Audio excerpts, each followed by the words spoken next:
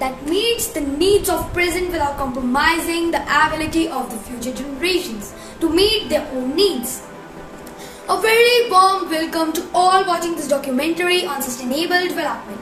I, DEEPANSH, and my friend DISHA are going to represent our team to highlight the need of the hour of the sustainable development. Hello everyone, myself DISHA. Social development is about improving the self-being of every individual in the society so they can reach their full potential. The success of the society is linked to the well-being of each and every citizen. So, are we developing the societies in real terms? Pollution created due to developing factories, mining industries, changes in climate conditions leading to forest fire, carbon emission. Plastic has replaced almost all of the packaging industry. Where are we leading to? With the advancement of technology to win the race to be economically strong, are we forgetting our social responsibilities? SDG is here to guide us. The Sustainable Development Goals or Global Goals are a collection of 17 interlinked global goals designed to be a blueprint to achieve a better and more sustainable future for all. The SDGs were set up in 2015 by the United Nations General Assembly and are intended to be achieved by the year 2030.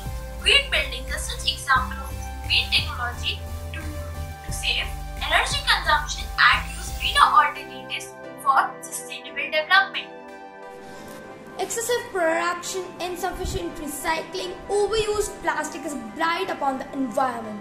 Plastic alone accounts for the 10% of all the Earth's waste, and economic alliances determine that by tapping the potential of non-recyclable plastics, we could support hundreds of plastic to fuel facilities and generate tens of thousands of jobs. Diesel fuel made from non-recycled plastics result in significant energy and environmental advantages. These include reductions up to 14% in greenhouse gas emissions. As per our solution to get clean energy from the plastics, a large amount of non-recycled plastics can be collected and stored, then processed inside the combustion chamber. While burning, it will create a lot of heat inside the combustion chamber. That heat energy will then be converted into electricity. The burning of plastic releases toxic gases like dioxin, furan, mercury, etc. To filter out the harmful chemicals, most gas mask filters are made with activated charcoal or oxidizer charcoal. When the charcoal is activated with oxygen, it becomes ripped and tons of sticky holes in each molecular structure, just like a chicken wire. Now the electricity will be produced. We can also give plastics to the bacteria, which uses plastic as its food. Its name is Ideonella saccharensis.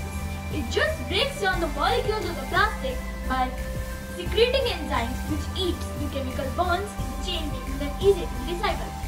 Lighthouse project as launched by our Honorable Prime Minister, made using 3D printed parts layer by layer and assembled together to make a house. It takes less time in construction, low costing, and we can use a bit of plastics to mix with cement and other substances to make the house more sustainable and stronger.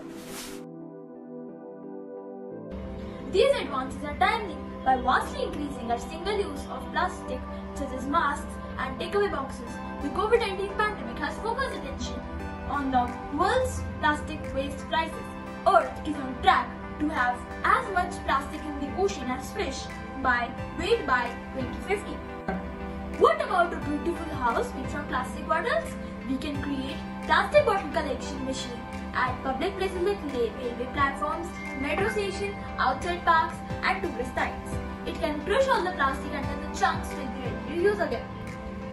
We can create smart green parks installed with machines and statues made from chunks of such plastics. We can create artificial ponds and cities in metro cities like Delhi to collect rainwater and replenish the groundwater level, which is decreasing at an alarming rate, as we all know. So, as you can see here, this is a model of smart green park.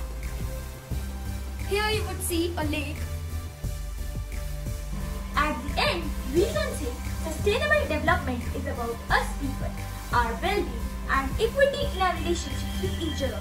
In a context where nature, society imbalance can threaten economic and social stability. So think wisely for the future generation. What will we leave behind for them?